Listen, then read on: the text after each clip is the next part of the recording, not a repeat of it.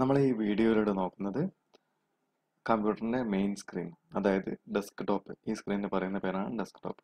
ഡെസ്ക്ടോപ്പിൽ നമുക്ക് അത്യാവശ്യം വേണ്ട ഐക്കൺസ് ആയ കമ്പ്യൂട്ടർ, മൈ ഡോക്യുമെന്റ്സ്, പിന്നെ recycle bin, network places, control panel, ഇത്രയും ഐക്കൺസ്, ഷോർട്ട് കട്ട്സ് നമുക്ക് എങ്ങനെ സ്ക്രീനിലേക്ക്, ഡെസ്ക്ടോപ്പിലേക്ക് കൊണ്ടുവരാം എന്നാണ് നോക്കുന്നത്. അത് നമ്മൾ ചെയ്യേണ്ടത് റൈറ്റ് ക്ലിക്ക് ചെയ്യാം.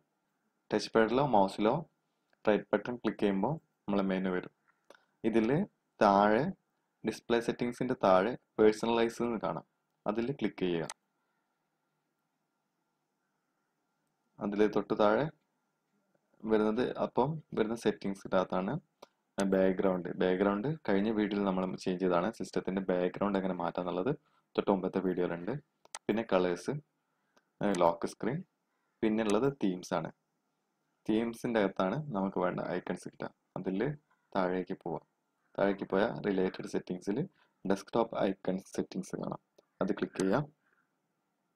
ക്ലിക്ക് ചെയ്ത് കഴിഞ്ഞാൽ നമുക്ക് വേണ്ട ഐക്കൺസിൽ നിന്ന് കുറച്ച് ടിക്ക് ഇടാനുള്ള ഭാഗങ്ങൾ കാണാം. നമുക്ക് കമ്പ്യൂട്ടർ വേണം, ഓക്കെ. പിന്നെ വേണ്ട റീസൈക്കിൾ ബിൻ വേണം. പിന്നെ യൂസേഴ്സ് ഫയൽസ് വേണം, അതായത് മൈ ഡോക്യുമെന്റ്സ്. ഇത് അപ്ലൈ ചെയ്യാം. അപ്ലൈ ചെയ്ത് കഴിഞ്ഞാൽ ഇവിടെ വന്നു, ഓക്കെ.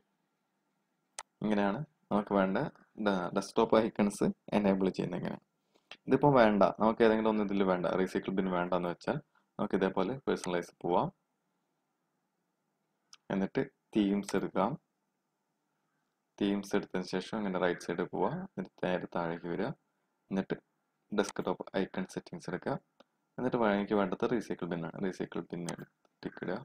അൺടിക്ക് ചെയ്ത് കഴിഞ്ഞാൽ അത് പോയി. എന്നിട്ട് അപ്ലൈ ചെയ്ത് ഓക്കെ അടിച്ചു കഴിഞ്ഞാൽ എന്നിട്ട് ഇത് ക്ലോസ് ചെയ്യാം. അപ്പോൾ ഡെസ്ക്ടോപ്പ് റീസൈക്കിൾ ബിന്ന് പോയി. ഇങ്ങനെ നമുക്ക് ഇത്രയും സിസ്റ്റം ഐക്കൺസ്, ഡിഫോൾട്ടായിട്ട് വരുന്ന സിസ്റ്റം ഐക്കൺസ് എനേബിളും ഡിസേബിളും ചെയ്യാം. ഷോയും ഹൈഡും ചെയ്യാം. എന്തെങ്കിലും ഡൗട്ട് ഉണ്ടെങ്കിൽ താഴെ കമൻറ്റ് ബോക്സിൽ ഒന്ന് കമൻറ്റ് ചെയ്താൽ മറുപടി തരുന്നതാണ്. പിന്നെ ഏതെങ്കിലും വീഡിയോ നിങ്ങൾക്ക് ആവശ്യമുണ്ടെങ്കിൽ ആ ടോപ്പിക് ഒന്ന് താഴെ കമൻറ്റ് ബോക്സിലിട്ടാൽ ആ വീഡിയോ പ്രിപ്പയർ ചെയ്ത് തരുന്നതാണ്.